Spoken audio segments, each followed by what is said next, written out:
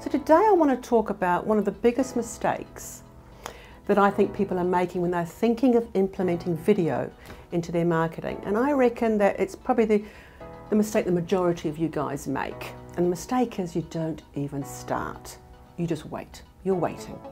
You're waiting until you lose 10 kilos, or you're waiting until you get your hair cut, or you're waiting until you become a bit more of an expert. But while you're putting it on hold, you're losing a huge opportunity because video is growing, video is here to stay. And so instead of you building that trust and rapport with someone who you can help, somebody else is going out there and doing it. So is that you?